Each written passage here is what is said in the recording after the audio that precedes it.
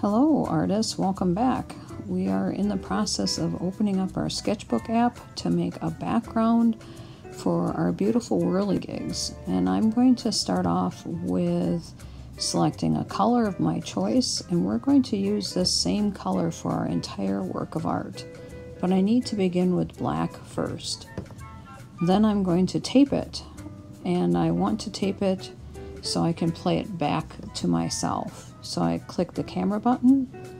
I'm also clicking the symmetry button, and we are going to use the radial symmetry setting where we have 6 points coming out from the center.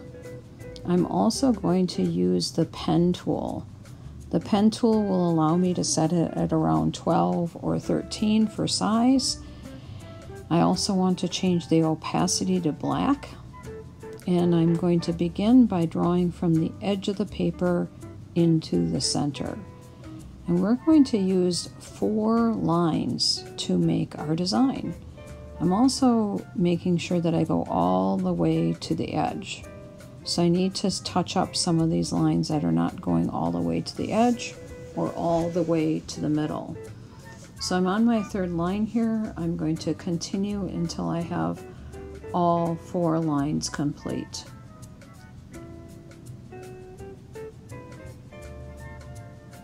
I'm trying to figure out where to place this 4th line. I want it to cross one of the other lines and then go in. So I have some touch up to do along the edges. I'm going to open up or make my picture larger by using my fingers and pitching them together or out to enlarge it. And I can move it on my canvas so I can work with it a bit better depending on where I have it. Now I'm needing to go back to my tool and find the paint bucket. And my paint bucket will allow me to add the color of my choice. And I've decided to use green for my entire project. And you can see here I can make symmetry with my color if I'd like, or I can just add color randomly. That is your choice. But I'm changing it each time so I have a light version of it, a medium version, and a dark version, or what's called monochromatic colors. So I'm taking the center of the palette and moving the circle to capture one of those colors. Do you notice how I keep moving that to a new color?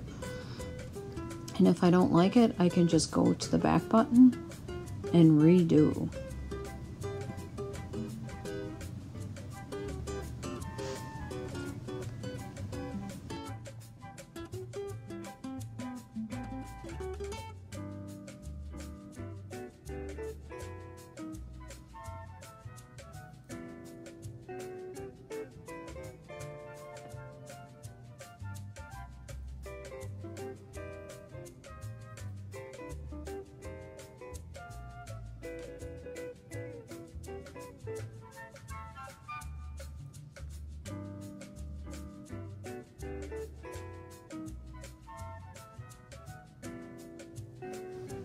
So artists, it looks like I'm all finished. I went ahead and I made sure I got all of the details.